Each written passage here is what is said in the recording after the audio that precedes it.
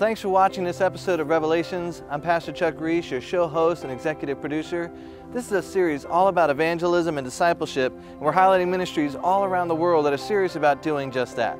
Today, we're in Greenwood, South Carolina, visiting Connie Maxwell Children's Home, and with me is Randy Harling, the president of the ministry. Randy, thank you so much for letting Annette and I spend a couple days with you guys. Thank you, Chuck. It's our pleasure. Well, I know this has been around a while, so tell our viewers a little bit about the history, the ministry mission that you guys are on here. We are over 100 years old as an agency, and it goes all the way back to a family in Greenwood, a doctor who had one child. Her name was Connie, and she unfortunately died at age 8 of scarlet fever.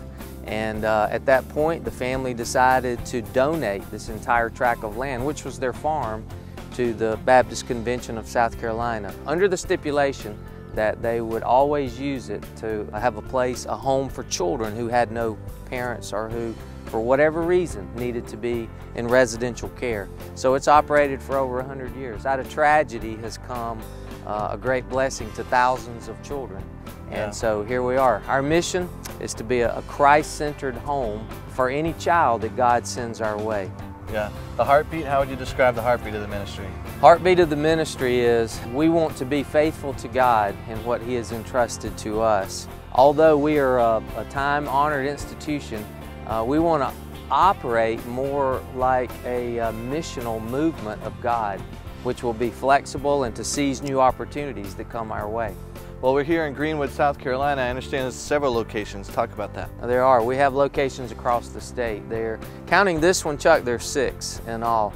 They all do the same process. We house and care for boys and girls age 5 through senior in high school. Yeah, and they probably come from a variety of circumstances and situations, I bet. They sure do. Some are wards of the state. They've been removed from their homes by our Department of Social Services. Some are private placement, which means a family member who is still the guardian of these children will place them here for a variety of reasons. Abuse, neglect, not having the means to take care of these children in many cases. Yeah. They do come for a variety of reasons. So it's the modern day orphan like James talks about, right? Not to be a hearer of the word, but a doer of the word. So you guys are seeing urgent needs. And you're also able to minister to the whole family from this point. We are, especially where it is a private placement, as we say oftentimes. The grandparents or the parent or an aunt and uncle are still involved, and we can try to reach them and minister to them. And so it is. It's a mission field more than it is just a ministry point. Yeah, amen to that. Hey, keep watching. We're going to get some more interviews so you can learn about how the Lord is using Connie Maxwell Children's Home in these last days.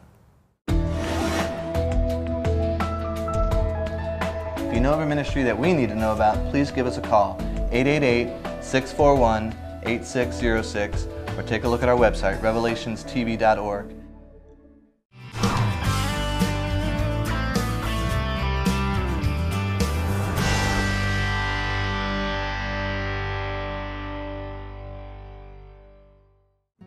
Well, thanks for continuing to watch this episode of Revelations. We're here in Greenwood, South Carolina, visiting Connie Maxwell Children's Home. With me, the president, Randy Harling. Randy, when we talk about evangelism, sharing the gospel, it's probably pretty easy, word and deed, in a ministry like this. Tell us a little bit about the perspective of the ministry sharing the gospel. Well, it sure is. Our children, Chuck, come in a variety of emotional situations as well as a variety of spiritual situations. Some come and they already know Christ, thankfully. Many do not, though. It's more of an assessment time just to locate, where they are and what that trust level is, because, faith is so tied to trust, and many come in and they're in such a broken state and all that they really do not trust an adult. And then when they hear the concept of God as their Father, many times that's not a positive connotation either. So a lot of the strategy is just finding the terms and the vocabulary to be able to talk in such a way that they will lower their defenses to even trust in a God who is actually good and not a God who's just wanting to judge them and and to hurt them. Yeah, and of course you have the family setting. Talk about the environment with house parents, and you have time, so it's throughout the whole day. It's not like you have to get it all in on a Sunday morning service. That's right. That's only a small part of it.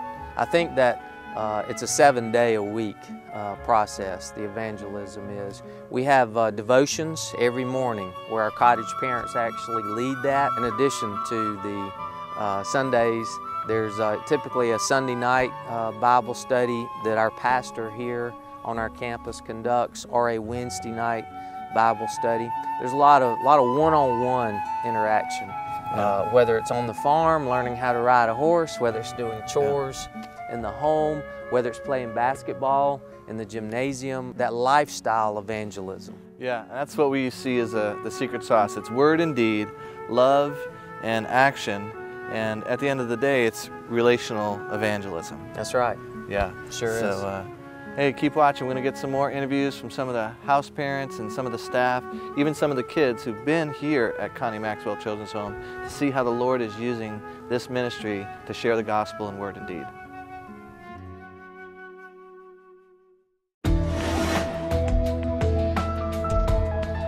If you know of a ministry that we need to know about, please give us a call, 888-641-8606, or take a look at our website, revelationstv.org.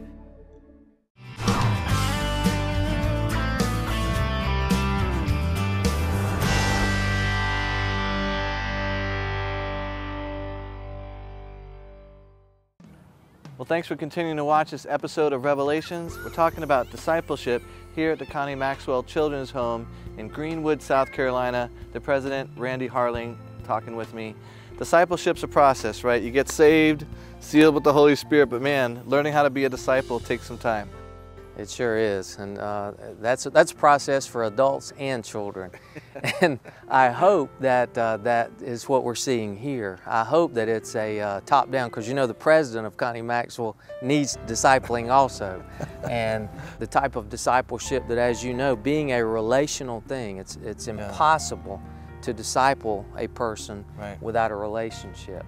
Right. And as Jesus modeled it with his 12, we hope to do that here. And that's there is the instruction, the classroom instruction with our church that's here on campus with the teaching segments. But also then there's the let me model how to live the Christian life from the adults, from the cottage parents right on down.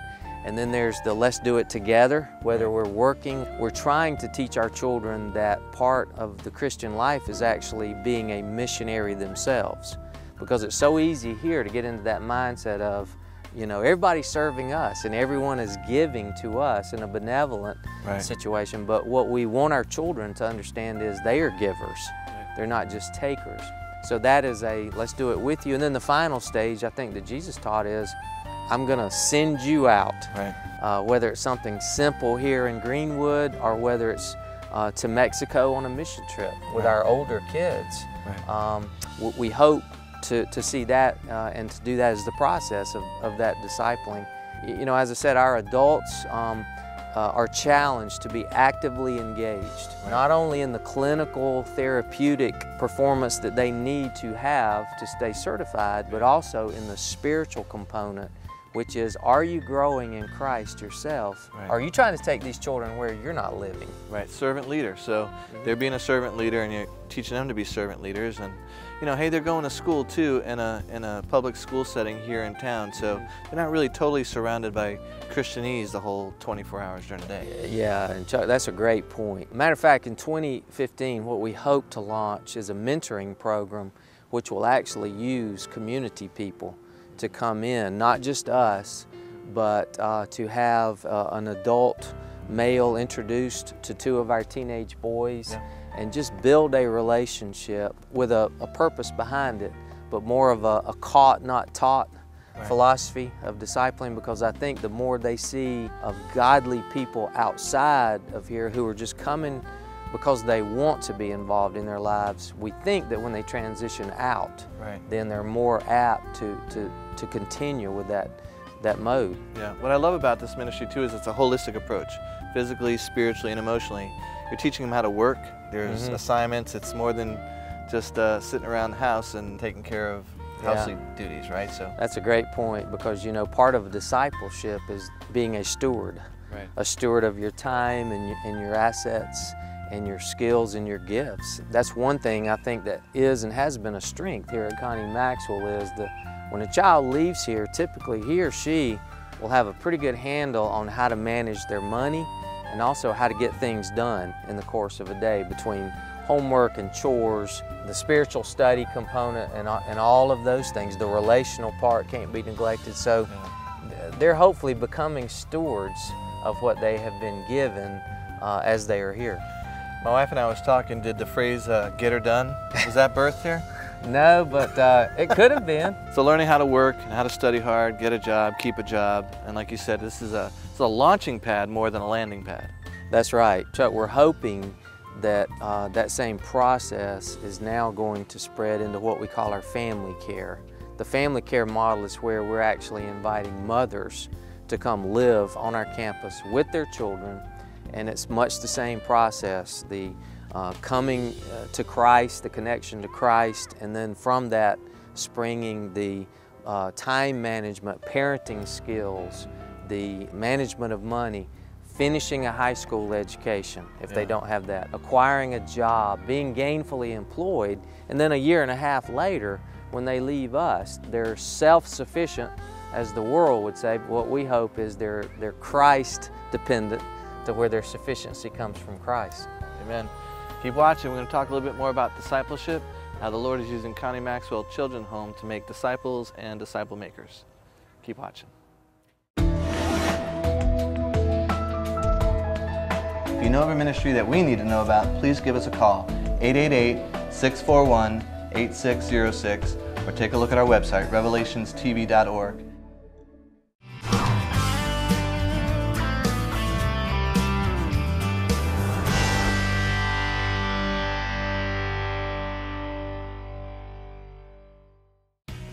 Well, thanks for continuing to watch this episode of Revelations. We're hoping by now you've had a few. God is still working, and there's a part for you to be playing in the body of Christ.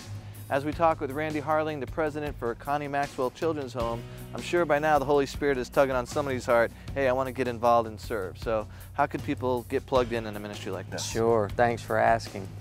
Well, we as most faith-based organizations, we exist due to the generosity of those who support our ministry. Very little of our budget now comes from the state of South Carolina or even our convention, the Baptist Convention.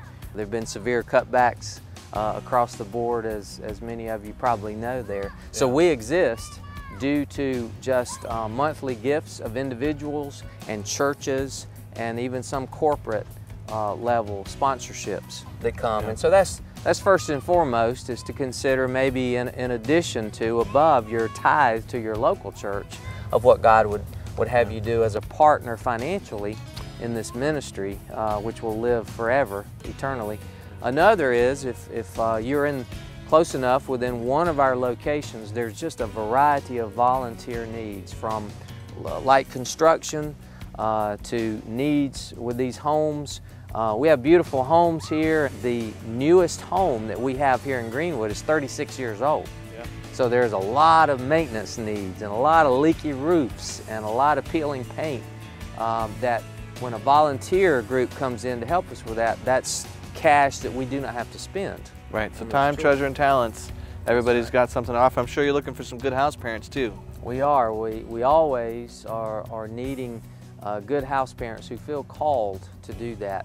The other thing is a prayer network. I would love to see, and I think we're going to get there next year, of the day when a child comes to Connie Maxwell, he or she will be surrounded by 50 adults across this region just who pray specifically, as given by us, prayer points for that child until he or she leaves here. And I just have to believe that in the warfare realm, where some of these children have been so victimized and so traumatized, that will be the greatest thing that somebody could do, is just to commit to pray for that child's soul and for their future, as long as they're here. Amen. Keep watching. We're going to talk about ways that you can get involved and support a ministry like Connie Maxwell Children's Home.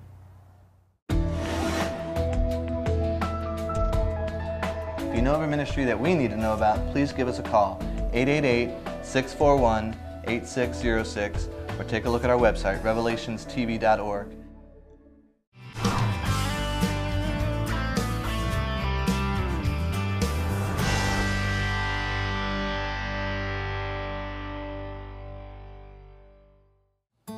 Well, I want to thank our viewers one last time for watching this episode of Revelations. And Randy, again, thanks for letting us tell your story of what God's doing on the front lines here. Well, thank you, Chuck. It's been a pleasure. You have an amazing team. It certainly takes a lot of people to minister to kids, that's for sure.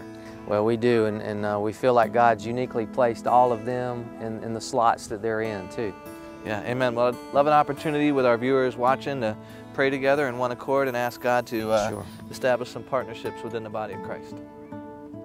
Father God, Lord Jesus, thank you for this Holy Spirit you've poured out that lives in us, that moves us to acts of compassion. We thank you for Connie Maxwell Children's Home and the work you've started here and faithful to complete. We thank you for the board and all the house parents and the staff, the administrators, and Lord, all the moving parts. We pray now in one accord with our viewers watching that, Lord, if there's some partnerships on the horizon, that you would help us co-labor together for your glory, for your good name's sake, and for your purposes and your good pleasure. So we pray that you would show us our next steps as we take this ministry to the next level.